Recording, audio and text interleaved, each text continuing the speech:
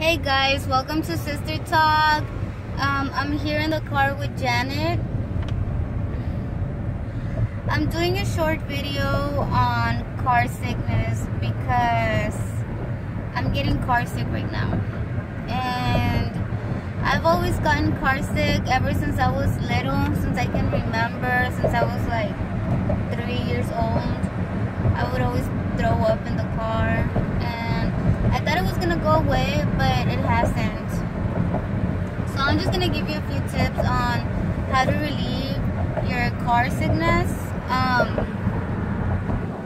The first one is to pull your window down. So getting fresh air makes it feel a little bit better. So window down. Once the air starts hitting you, like, it makes you feel better. Second tip is to not stare at your phone. Like if you're on Facebook or going through stuff, I mean, you can stare at it if you're looking at yourself, but if you're just reading stuff on your phone, it makes you get way more nauseous. Like, it makes it worse. Third tip is don't stare at the road, because staring at the lines, it makes you feel really sick too. Stare at the sky, at the clouds and stuff like that. My next tip is to drink cold water.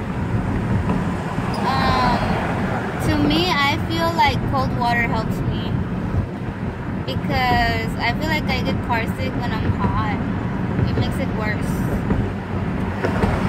So turn on the AC if you have it off.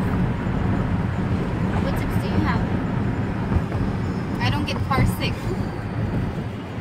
Okay. Always carry a bag with you if you're going on long trips. Oh yeah, if you're going on long trips, go to the doctor and they'll give you some little pills. Just tell them that you're going on a trip, even if you're going on the airplane. And the doctor's gonna give you a prescription for little pills that are gonna make you feel not nauseous. So you're supposed to take them before your trip, just like before you get in the car or the airplane or wherever you're going. Or before riding a roller coaster. Before riding a roller coaster, but everybody gets roller coaster sick. Mostly everyone. I don't know, I'm scared of roller coasters. I don't get on roller coasters, so I wouldn't know. But yeah, that's the best tip I can give you. If you're going on a long trip, make sure to have cold water, a little baggie for you to throw up in, and your little nauseous pills.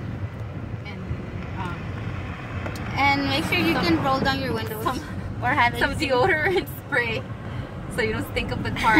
You're gonna make everybody throw up. Okay, well, that's it for today. No more car sickness tips. If I can think of anything else, I will update this video. Thank you for watching. Bye. Bye.